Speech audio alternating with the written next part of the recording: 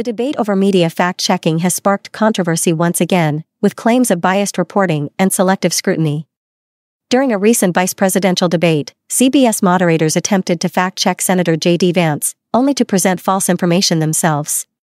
The moderator, Margaret Brennan, claimed that Haitian migrants in Springfield, Ohio, had legal status due to temporary protected status. However, Vance pointed out that this status was merely a pathway, introduced by Kamala Harris, to obscure the real levels of illegal immigration. This incident underscores a larger issue in today's media landscape, where fact-checking seems one-sided, often favoring certain political narratives. Whether it's Project 2025, immigration, or the allegations against Vice President Harris's husband, media outlets are increasingly seen as gatekeepers of selective truths.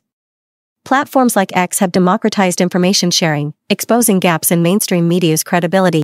While fact-checking is essential, the inconsistent application has left the public skeptical, leading many to question what is true or false. As the public becomes more informed, the media's grip on narratives continues to weaken.